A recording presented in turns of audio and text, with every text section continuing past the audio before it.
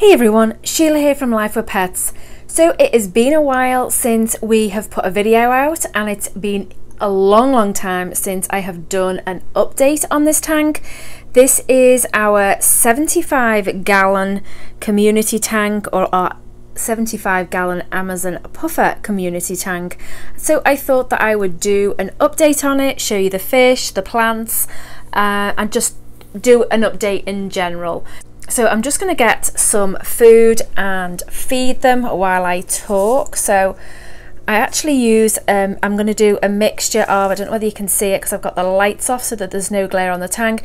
This is basically a mixture of pellets, Vibrabites and a number of other pellets, and the fish absolutely love this. So I am just going to pour some of this in, and then I'll close the lid up so we can see them eating. I'm just going to move the light so that maybe the lighting is a bit better in the tank as well.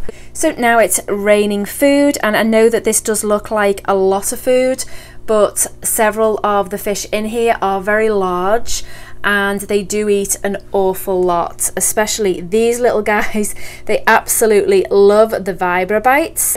And the denison barbs are getting really large as well. The shark here, I don't know whether you remember when we got these. I will insert some footage. They are probably about 4 to 4.5 inches now. And eventually we are going to be doing a new tank, hopefully, and go to a 125, because these guys will eventually outgrow the 75. So we obviously want to give them a lot more space. We do have several Pictus catfish in here. I don't know whether you can see them flying around at the back. They go around and clean up all the food. We have other cleaners in here as well. They will often come out at night and eat the food. So I usually will feed fairly heavily in the evening so that there is some food left over, and they can then come out and feed, because they usually don't come out when the light is on, so they will come out and feed later on. Also, there are several snails in here, the ones that survive. I think you can see a couple on that plant there. The puffers do eventually pick them off. We do also have one lone guppy, and we have the bala sharks. We've got the bigger one here, and then the slightly smaller one there. There are 7, or is it 8? No, I think there's 7 of the denison barbs, also known as the red line torpedo barb or the rose line shark.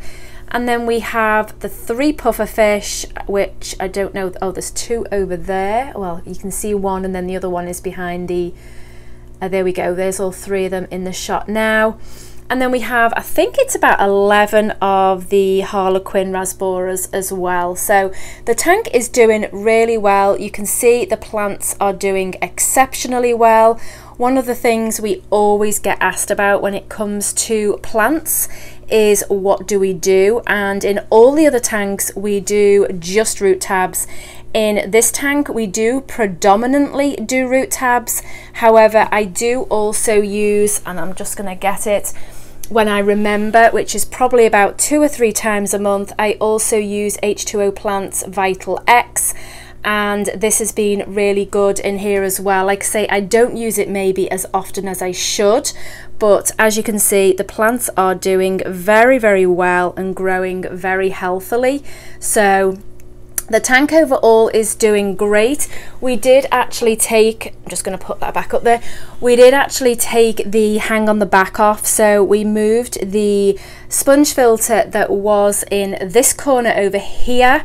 It was just in here. We've moved it to the other end, and then at this end we've added in the sunsun canister filter, and so that is now sort of blowing, and then you can see that it gives good flow and also surface agitation as well. So overall the tank is doing amazing. Like I say, we are hoping to be able to upgrade it to a 125 at some point during the year. I know many of you are going to be freaking out by all the food that is still on the bottom here, but let me tell you, it will be gone within the hour. They eat like crazy. They sort of have their mad go at the food, and then they sort of chow it down, and then they go back and pick it all off, and like I say, the cleaners and the snails all come along and they will eat it up as well. So like I say, within an hour all this will be gone, because I usually will turn the lights off within about 40 to 45 minutes after doing a feeding like this, so that the other fish can also come out and get the food as well. I do notice we've got a lot of dead snails around in here, which will be from the puffer fish, and so I think the tank does actually need a pretty good clean. It is about 8, nearly 9 months since we cut the teeth on the puffer fish. If you haven't seen that video, I can actually leave a link to it in the little top iCard. That is the one thing with Amazon puffers. Despite them having a very regular diet of snails, their teeth will still grow, and so we do find that we have to trim them. We have had them now for about 1.5 years, and we have had to do it once in that time, and I reckon that probably within the next month to 6 weeks we are going to have to do it again, which is unfortunate, but that's just the way it is, unfortunately, with these.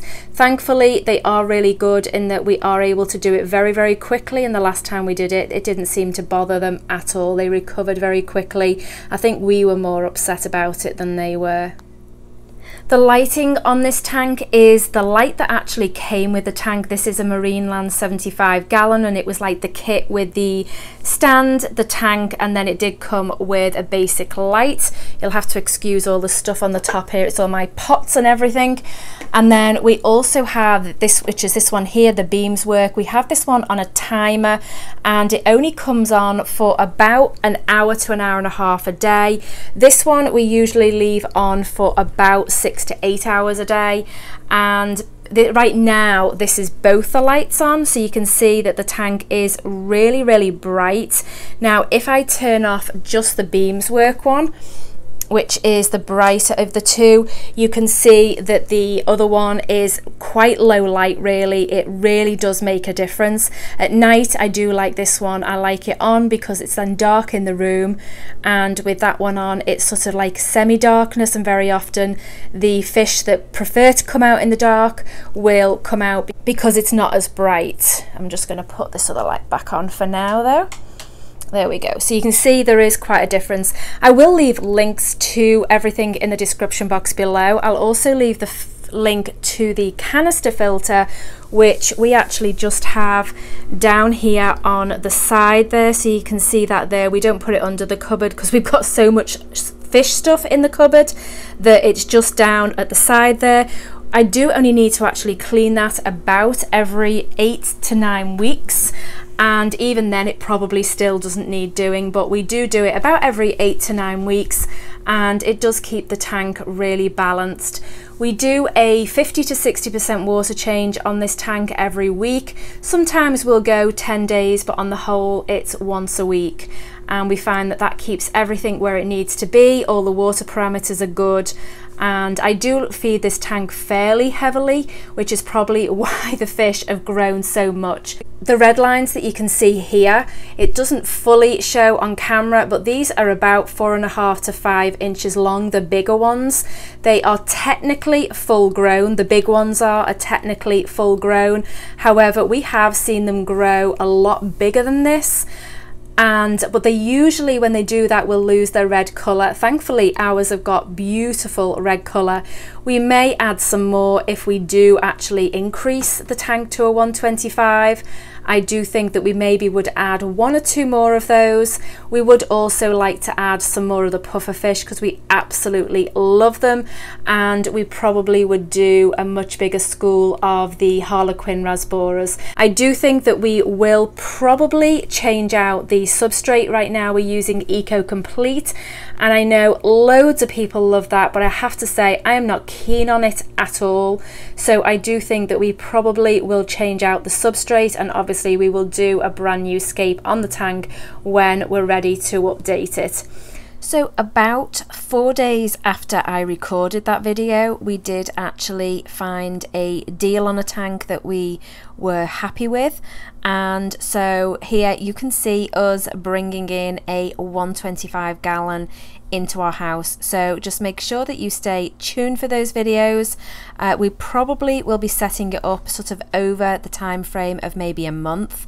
Obviously buying substrate and the decor and everything for that tank is going to be quite an expensive project, so it's not something that is going to happen very quickly. However, I am thrilled that we have got the tank for these fish and I can't wait to set it up. But right now we're just trying to figure out what substrate we want and obviously cost and everything. So that is videos to come, so make sure you stay tuned for that. If you're not subscribed, then go ahead and do so, and obviously don't forget to turn on that notification bell. Alright guys, thanks for watching and we'll see you next time.